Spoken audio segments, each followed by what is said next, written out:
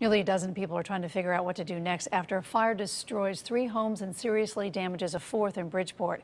It happened on Hanover Street. News 8's Josh Scheinblum is live with the latest on the investigation. Josh? It was a day that was as tragic as it was heroic. As the flames burned, 2 police officers rescued 3 people and a dog from those flames. But we talked to those who called these now empty lots home, and they say that there's still a long road ahead.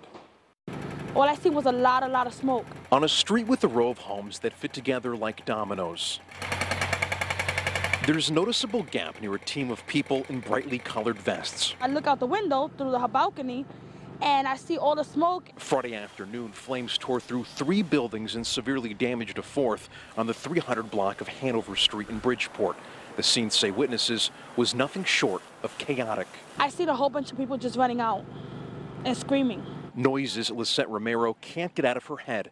She watched everything unfold from a nearby home as she babysat a young relative. I was ready to pack the baby stuff and put him in the car seat and leave. The fire never reached where Lisette and the child she was looking after were staying. Thank God my son was home at the time. Thank God he had a half a day today, otherwise he would not even have known. The same can't be said for Pia Alliston Carr.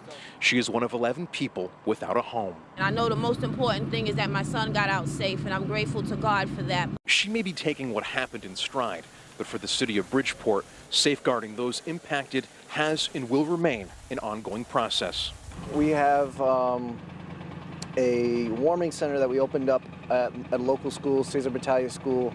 There are about 21 people who are there. It's mostly for the people who were without power during the fire to keep them warm. The cause of the fire still isn't known.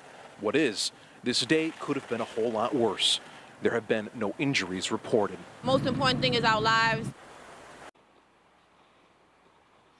City officials say there was a renovation going inside one of the buildings prior to the fire. It is not clear at this time, however, if that incident is connected to what happened here. For now, we're live in Bridgeport. Josh Scheinblum, News 8.